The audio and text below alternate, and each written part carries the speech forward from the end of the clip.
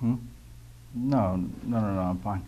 Um, okay, listen, let's get started. Last time you and I were together, you were talking about some issues that you were possibly having with your mother, and the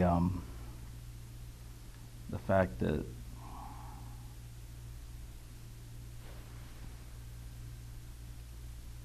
why are you here? I told you never to bother me here. No.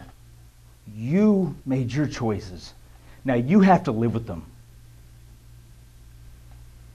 Absolutely not. You had the chance to be a mother and you just blew it.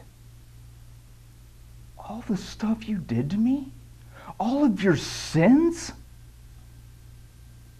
No. No, we're done. You and I, we're no more. No. No. You're just gonna sit there and shut up. Okay?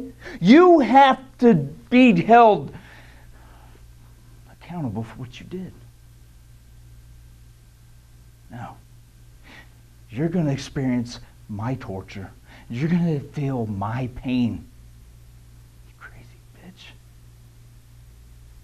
So, no, Mother, you're not going anywhere. In fact, I would like to welcome you to the last day of your life.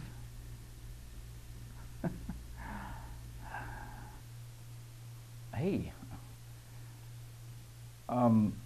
listen, I don't mean to bother you. I just couldn't help but notice that you and I have actually shared this elevator 3 times in the past 2 weeks. I'm sorry, floor 12, that's me. So you are 1 floor up on 14? Yeah. Oh no, what's strange is the fact that there's not a 13th floor. Some would think that it's due to the whole number 13 being unlucky and, the superstitious thing and all that. I personally, I don't believe in such superstition, but I will admit I've done some research on this subject. In fact, did you know that there's a condition called triskaidekaphobia? No, triskaidekaphobia, right? And what triskaidekaphobia is it's one's condition where they fear the number 13. Mm-hmm. And there are more deaths that surround the number 13 than any other number, right? Things like,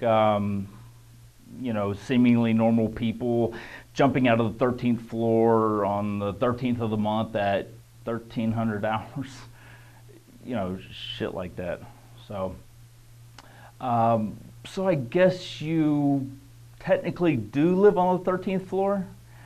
That is, if you were to actually count them. So, anyways, floor 12, that's me. It was great talking to you, and I wish you good luck.